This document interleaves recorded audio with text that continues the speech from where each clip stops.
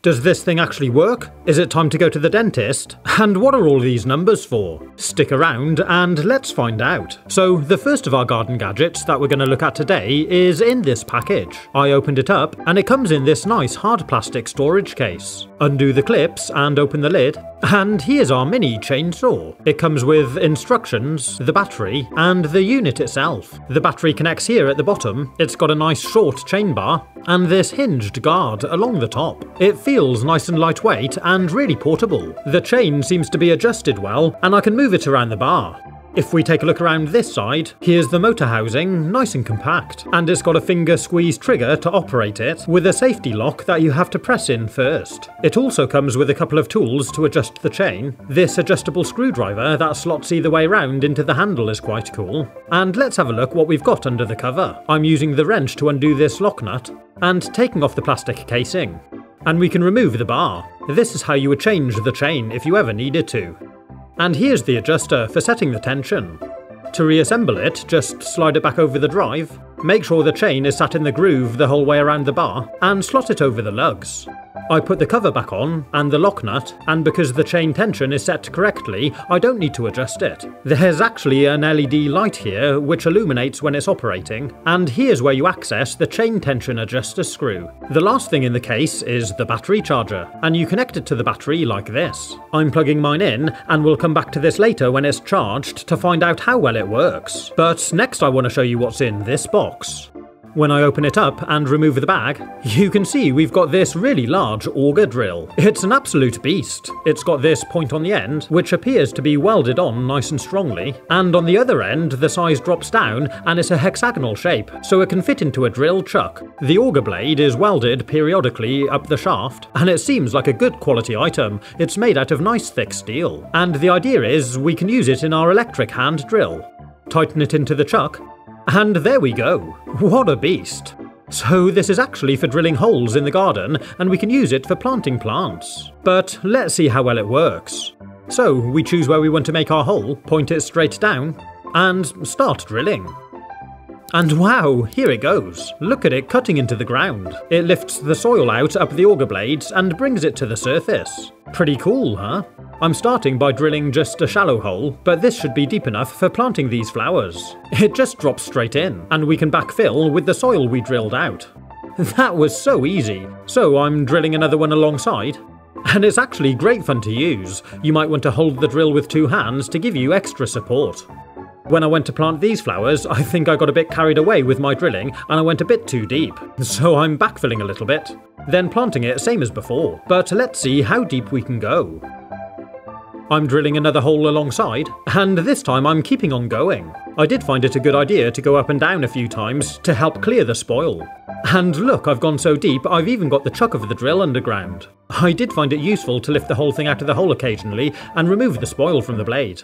And I think that's about as deep as we can go.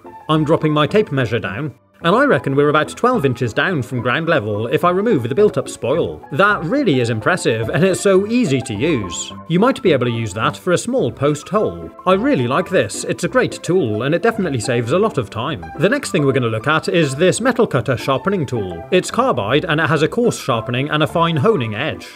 Remove it from the packaging, and you can see it almost looks like a large USB stick. Here's the fine honing, and the coarse sharpening is done on the corner.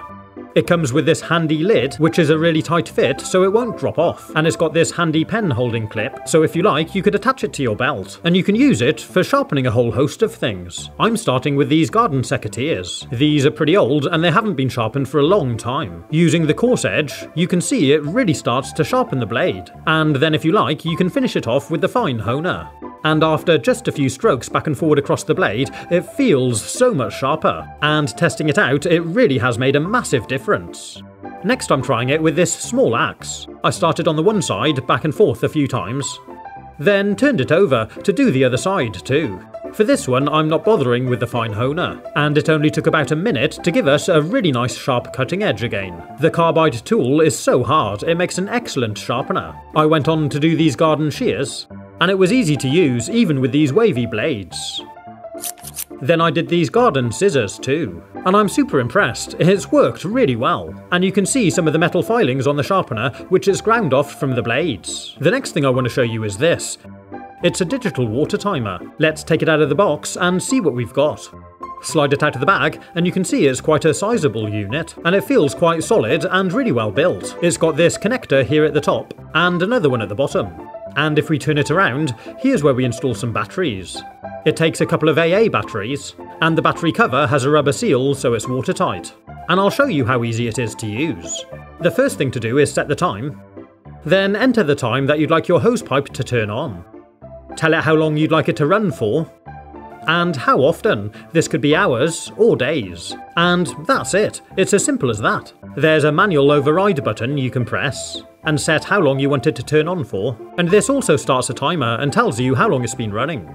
And if I cancel that, this window also tells you how long it'll be until your next scheduled irrigation. There's a rain delay button in case it's raining and you want to skip the next irrigation. This extends the next schedule to 6 hours time. So there it is, it's really simple to use. The display turns off after a while so it doesn't run down your battery, and there's even a child lock. It comes with this hose adapter to screw onto the bottom, and an adapter to fit different sized taps. The instruction manual is smart and easy to follow, and it feels like a quality product. To use it, just remove the hose and the hose adapter from the outside tap, then screw on the timer. Connect your hose back on at the bottom, then double check your settings are as you want them, and turn on the tap. That's all there is to it. When the time reaches the start time, it clicks itself on and allows water to go through your hose. I'm testing mine out with this garden sprinkler, and it worked perfectly. So it's finally time to try out our mini chainsaw. Once the battery's charged, install it onto the bottom, and it's ready to try. And straight away, you can see it whizzing. Let's see how well it works. The first thing I'm trying it with is this thin plank of wood. And yeah, it made easy work of that. So next I'm going to try it with this branch. Do make sure you're wearing adequate safety wear. I started by chopping this side branch off. Then I'm logging it up. And wow, yeah, check it out. It seems to have loads of power. And it's cutting through it all really easily. This branch gets thicker as we go along, so let's see how it fares when we get to the bottom. I like the hinged safety guard across the top, and it helps to spit out all of the sawdust at the front. And even though this branch is getting a lot thicker, it still cuts through it with ease. So let's try something a bit bigger. This piece is a lot bigger, and I'm having to cut through it from one side. Then, because the blade is quite short, turn it around, and finish it from the other side. But yeah, look at that, it's cut through it no problems at all, and that's a really decent size. It's really handy for pruning, or you can even use it for cutting down things like posts.